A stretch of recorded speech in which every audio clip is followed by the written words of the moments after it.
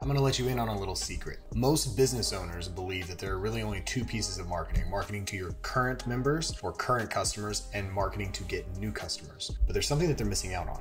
And what's really important when trying to build exceptional teams and to ultimately scale your business, and that is there are 4 types of people that you should be marketing to. And in this video, I'm gonna walk you through who those 4 are and how you can do that.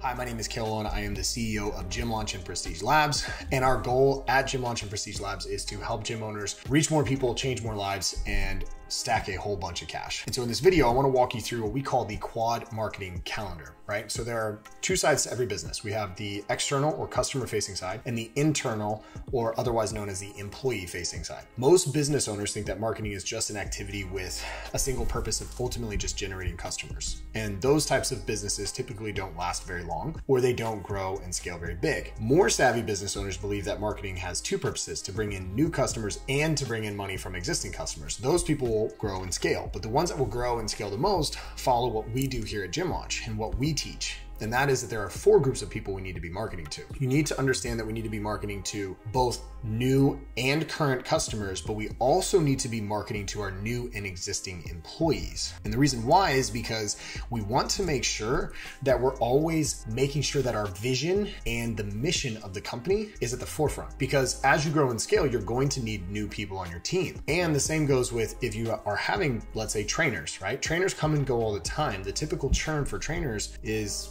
really pretty fast, and it happens very quickly. And so when we're thinking about this, we want to make sure that we're always serving both our current customers and new customers coming in, but we're serving and providing a vision and an opportunity for our current employees. So when you're thinking about how to build more culture and how to do this, think about it the exact same way that you would do it with trying to go out and acquire new clients. You want to do internal challenges. You want to make sure your cadence, your communication cadence is set up with your teams. And you want to make sure that you're always marketing and telling the vision and reminding your actual team members what's actually happening, where you're trying to go, and how you're going to get there, and the actions and values that it takes to reach that goal and how you're going to do it. And so when you're thinking about this, think about it in this quadrant of market to acquire new employees. You can market to acquire new customers. We need to market to our current employees, and we need to market to our existing customers. And so if you think about that and how you can do that, you can use this quad marketing calendar to not only go out and get new clients, but also go out and get new employees. But even more, you can keep your current customers longer and keep your current employees longer. If you like this type of information, we have created a free download that you can use. It's called the 70 Money Models we use to scale gyms to over $100,000 a month,